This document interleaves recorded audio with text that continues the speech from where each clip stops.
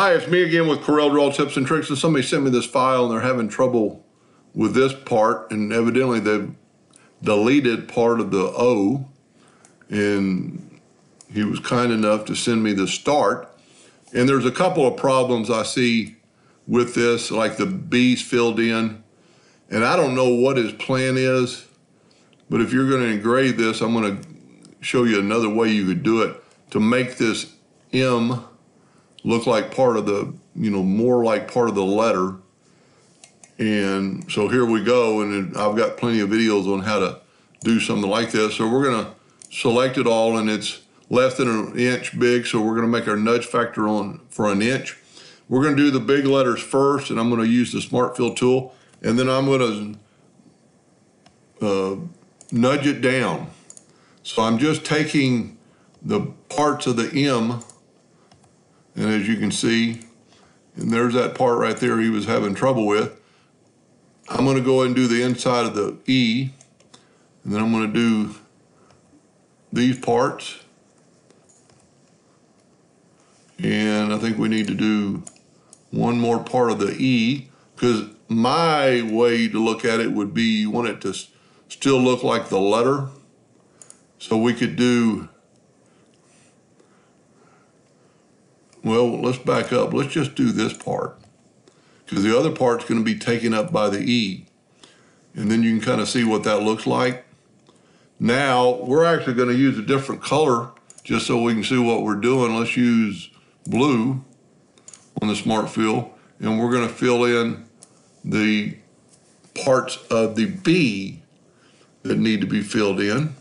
So I'm going to have to zoom in a little bit. And we're going to grab the Smart Fill tool, and I'm going to do that part of the B, nudge it down, do that part of the B, that part of the B, that part of the R, maybe get that part.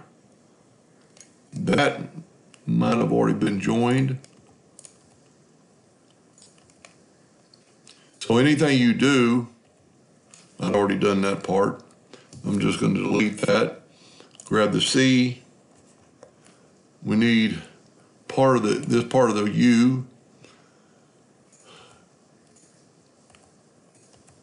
And in just a second, you'll see what I'm talking about. So this way you can don't have to delete any lines. To me, it's a little bit easier. Just do all the parts of the E. The T. And the, got the wrong one. We'll just delete that. And we need this part of the T, almost there.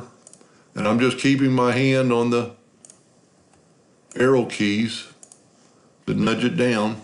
Let's see what that looks like. So now we need this part of the A, this part of the N, and that part of the N. And then that way you can kind of see what it's going to look like. We still need two parts of the C. That's why I did it in different colors, so it could kind of stand out. So we'll get Smart Fill tool back, and we'll do that part of the E. I must have missed this whole letter. And we need that part of the C. And I can actually go ahead and do this part of the B, maybe this part of the B, and that part of the B. That way, if you use two different colors, you can kind of see. Now, it'd be personal preference whether you wanted that like that or like that. I think that probably looks better engraved. So we'll just delete that. Now we can take all the color, and it doesn't matter, you can leave them blue, but we're going to select all that and left click the mouse black. That way, that's what it's going to look like engraved. I would, if the person that you're doing this for, I would actually maybe scoot this B over a little bit. And I actually missed one part of the M I can see. So let's get back to the black Smart Fill tool, and right there,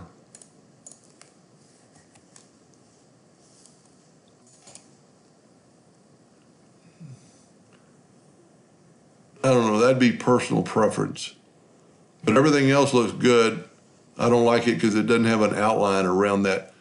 And that could be fixed. Let's just nudge that out of the way. And depending on, whoop, got the wrong part.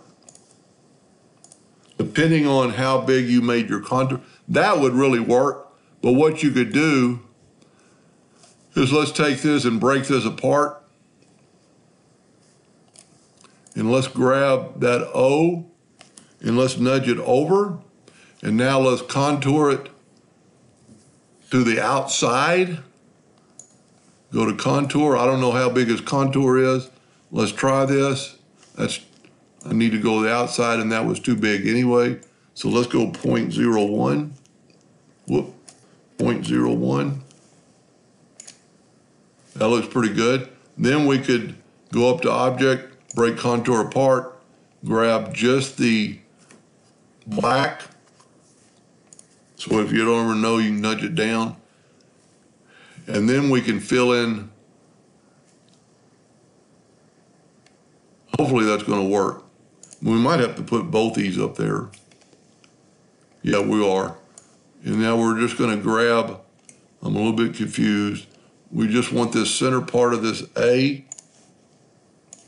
Nudge that down. Still don't have a line around it.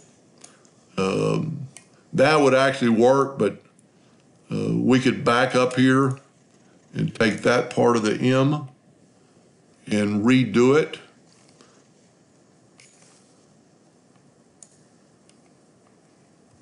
Now you have, whoop, hit the Smart Fill tool again. Now you have a line around that. We need a little bit more of that A, like right there. I think it's just, nope. I know what part it is. It's this part right here. Let's see how that looks. It's a little bit funny because I made my contour a little bit thicker maybe, but that'll work if you look at it from a distance. And it's just personal preference when you want to fill in the O. But what I was saying on the B, I'd maybe move this B out a little bit to make it stand off that part of the M. Anyway, I hope that helped a little bit. Thank you for watching.